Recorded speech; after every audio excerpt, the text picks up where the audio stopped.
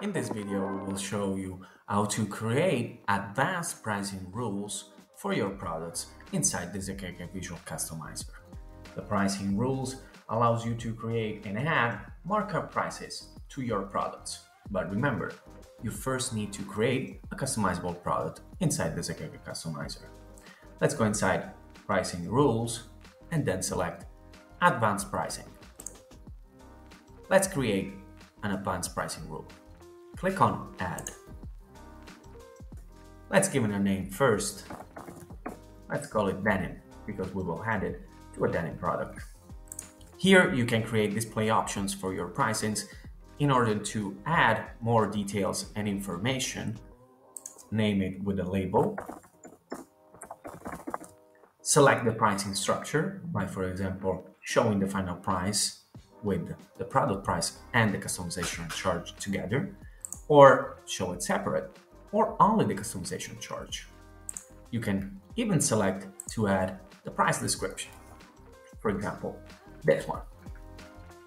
After that, you need to associate the rule with products or even print methods. Let's select the product, the denim jacket. Then you need to create the new rule. Click on the plus. Here you can select the properties. Each pricing can be based on one or more rules, and each rule is based on a property. That can be the number of characters in a text element, the amount of use color in a design, the size of the design. There are a lot of properties that you can use and you can play around inside Zakeke. For example, let's select the text length, the number of characters in a text element. After you select the property, you need to select the targets, so you can apply the rule to the full product, to a variation of the product. Let's think about sizes, like small, medium, or kilograms or ounces, the side of the product, or even the print area. Let's select the full product. To select the elements, you can use this feature to limit the calculation to a specific set of texts or images. Let's select, in this case, all the text inserted in the customizer. Then you need to select the type. If setup is checked, the price is added only one time, independently for the number of products brought by the customer. If design is checked, then the price is added for each quantity brought. Let's check design. Then select match.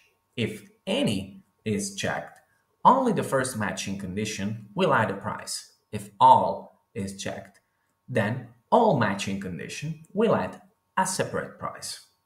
Then you need to select the price type. This is to choose whether the markup price should be a fixed value on the top of a product price or just a percentage of the product price. Let's leave the fixed here. And then you need to select the conditions. So indicate which price to add based on the property value. So in this case, the text length. Let's make it equal, like the number of characters to 5, and put on the price. When adding that condition, you can click also on product quantity. A new row will appear below the condition.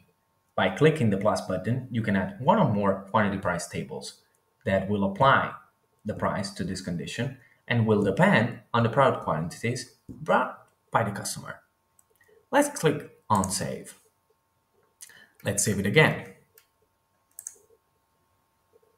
The new rule has been saved successfully. Now let's go inside our store and see if the pricing has been applied successfully. Let's select the product. Let's add the text. As you can see, the pricing has been saved.